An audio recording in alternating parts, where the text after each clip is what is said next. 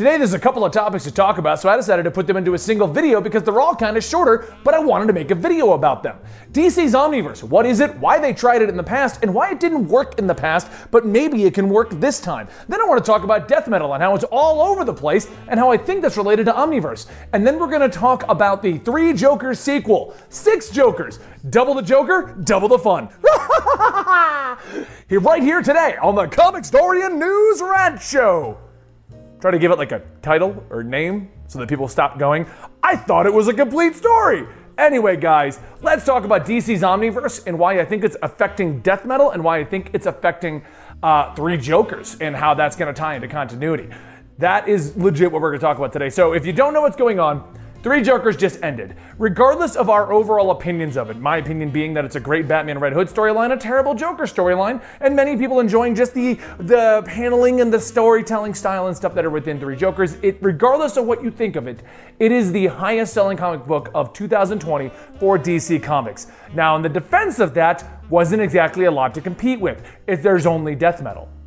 That's all that happened along with Joker War. Like, this is such a light year, makes it easy to be the top selling. But yes, top selling comic book of all time, well, of all 2020, which is a year we're all gonna forget. Remember that, guys? Remember 2020? No, I remember 2019 going into 2021.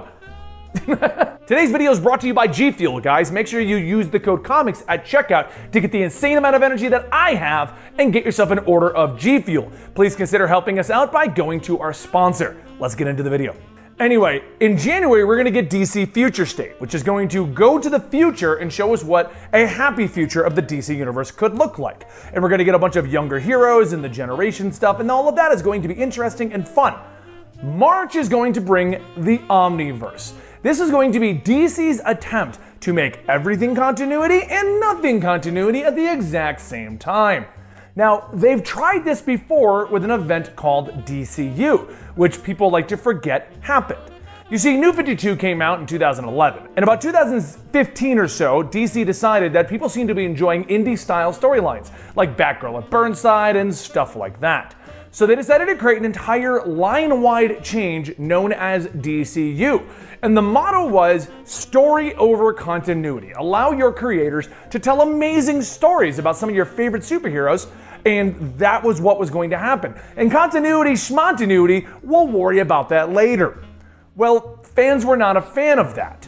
We had Superman without his t-shirt, well, in the t-shirt without his suit. It was powerless Superman, and there was like 5 different storylines happening that didn't seem to relate or correlate with anything. We had Jim Gordon bunny-suited Batman going on, and that was cool, but once again, a couple of storylines that didn't seem to correlate with each other. On top of all of this, Justice League was doing its own thing. I may be vaguely remembering, but I believe that this was the period in which the Justice League was an entire team, and they were dealing with their own children from the future. On top of all of that, we had things like Starfire in Miami, where she was just ditzy, like your favorite cartoon show. Stuff like that was going on.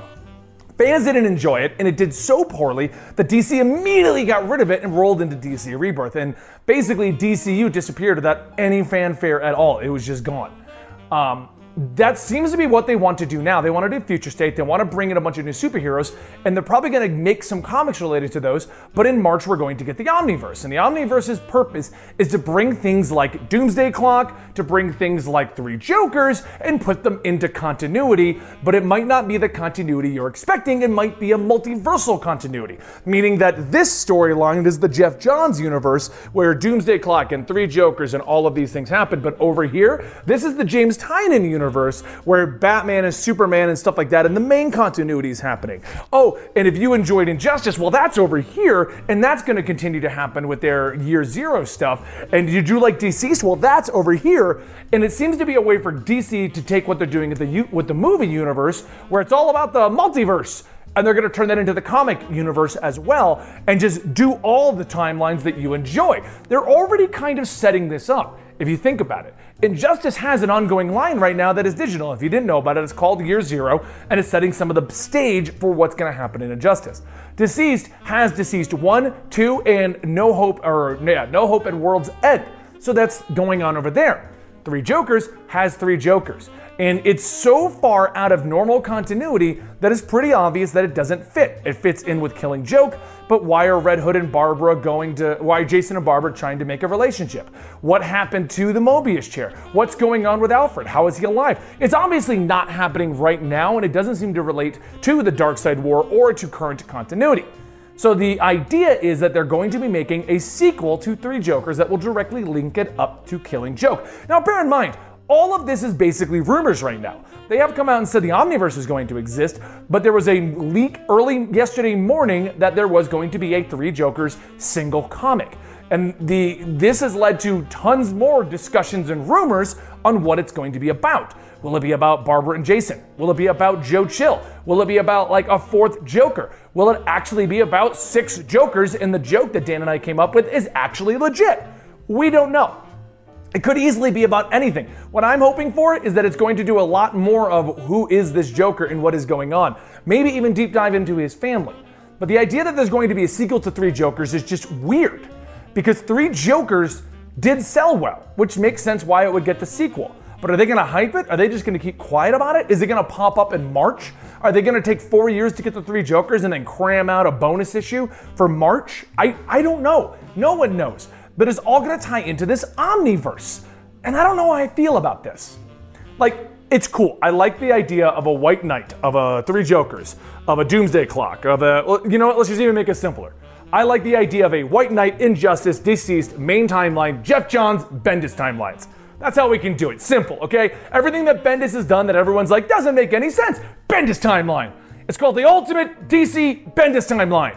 And then the Jeff Johns one will be the Ultimate Jeff Johns Bendis timeline. Bendis gets his name in 2. I don't know why, but it's interesting. I like the idea, but the biggest problem that people had with DCU is how do we, as the reader, keep that straight? Right now, Three Jokers comes out, right? Everyone, if you go look at the comments on those videos that I did, you see nothing but people going, where does this fit into continuity? Where does this fit into continuity? In having it be separate in its own continuity with its own sequels and potentially building out its own universe, that's cool. But are they going to make that clear? And honestly, I think DC finally needs to just break down and do what Marvel does. If you ever read a Marvel comic book, and I mean, it's this little indie company. They make small comic books. You may have heard of Spider-Man. He's the only famous one, but you know, they got Iron Man, Captain America. It's a whole thing. You should check it out. You know, Marvel's up and coming. I think they'll one day be a huge comic book company. But if you ever read a Marvel comic book, at the front of it, it explains what happened last time. It gives you a little catch-up. It's like, last time, Spider-Man fought against Mary Jane, went over to the Daily Bugle, fought against J. Jonah Jameson, then he blew up the entire city of New York, and Iron Man showed up and said, naughty, naughty, Peter. That would be a cool story. But that's basically what they do at the beginning. They tell you what happened last time so that you can catch up. As a guy who has to read comic books on a frequent basis, whenever I fall off of Marvel, let's say Iron Man's going on and I miss issues 6 through 8, I can read that recap and just get right back into it and know what's going on. Sure, you'll get more of a context if I actually read the previous issues, but you'll understand what's happening so you can read the current issue. Some of your favorite TV shows do recaps in the beginning. It allows you, if you missed an episode, not feel like you have to watch 4 episodes in a row. DC's never truly done this. Some writers do this. The beginning of many Batman issues, Tynion will have some character recap what happened. You know, if you read a Batman issue, normally the first 2 pages is somebody like swinging through Gotham being like, I can't believe Batman just murdered Alfred and sent Jim Gordon into Arkham Asylum. It's so incredible. By the way, I've got to go pick up a pizza to bring back to Barbara. I don't even know what character I'm trying to be right now. But, like, you always have somebody do that. But I feel like if DC's gonna go this route, if we're gonna go Omniverse, if we're gonna give Three Jokers a true sequel, which potentially could build on more, which is gonna tie it into Doomsday Clock, which is gonna tie it into Killing Joke, maybe just a front page thing that literally says Jeff Johns' universe, Doomsday Clock, Three Jokers, Blackest Night, whatever he wants to roll into his continuity. So that way you know what's happening. Think about it. This would allow writers and artists and everybody to use some of the same events and create this Omniverse. What if the latest reader, what if Jeff Johns includes Blackest Night, Brightest Day into his continuity and the direction he wants to take with it? But in a Green Lantern book, they say this is the Grant Morrison universe, which also includes Blackest Night, Brightest Day, but here's where it splinters. You put like a roadmap at the beginning of your DC Comics, which will very clearly tell us where these things happen. Because right now, if you're a new reader and you go to the comic book store, you're going to see Batman, Batman Curse of the White Knight, and you're going to see Batman on the cover of Deceased with a zombie look. If you are a brand new reader, where does all this fit together? There is no clear indication of that outside of like some loose titling up there, which creates a problem for the reader to understand what is happening. That was the ultimate issue with DCU when they tried this similar idea back in the 2015-ish era. Basically, that idea was story over continuity, and they didn't state that there's separate continuities and separate multiverses. That's basically what they did. Since we as viewers and readers wanted to know what was going on and where these things fit in, that's what created the problem with DCU. When you have 4 or 5 Batman books on the shelf and they're all telling different stories, where do they all fit together? And yes, you can, and I am a proponent of the argument of I prefer a story over trying to cram it into a continuity. But most comic book readers aren't. And even I, at the end of the day, like to sit down and go, okay, how does Detective Comics, Tom King's run, and James Tynion's run all fit together? We all like that stuff. We all like the idea that Batman is so incredible that he did all of these things. Yes, at the end of the day, Tomasi's probably doing something where he didn't even talk to Tom King, and Tom King did something where he didn't even talk to James Tynion, and that's fine. But we all like to see how they would fit together. And I feel like DC's going, if they're gonna move in this direction, if we're gonna do Future State, go into Omniverse and do things like 3 Joker sequels that is going to tie Doomsday Clock and Killing Joke and all of this together, we need to know where this fits. Even if it's something as dumb as a quick roadmap. Because if we don't have it, that issue is going to drop and everyone's going to go, okay, so 3 Jokers seem like it was separate, but this one might actually link up. If you look at the way Batman looked at the Bat computer, on panel 9 of page 23, we see that there is an indication that the Joker War is happening, which means that this happened in the middle of that. And since he references the Mobius chair over here, like that's what's going to happen, guys. And that makes for some fun comic book nerd banter, but at the end of the day, none of it's accurate, none of it's true, and it gets put on a wiki, and everyone likes to argue that this is the true facts, and none of it is true. Because the writers don't care, and they don't want to put it in continuity. I think at this point, I'm just going to ramble and loop on the same exact topic, guys, but what I'm getting at is 3 Jokers, a sequel sounds like it could be cool.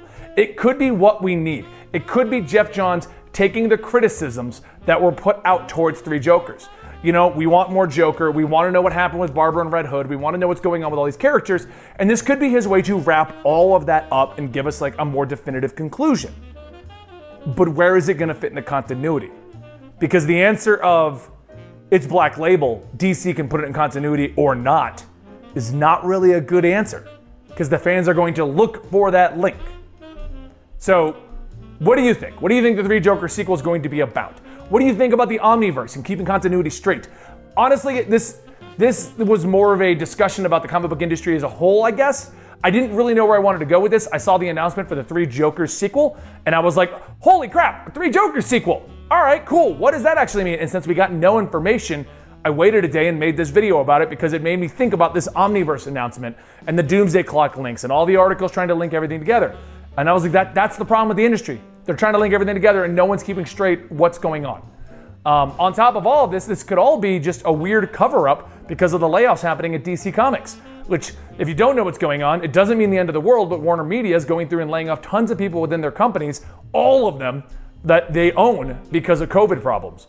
2020 got us again, guys. We're losing tons of people in some of our favorite industries. Screw you, 2020. So we got completely to the end of this video. I did everything, even filmed the extra ad bumper, and Dan reminded me I didn't mention what I wanted to talk about with death metal.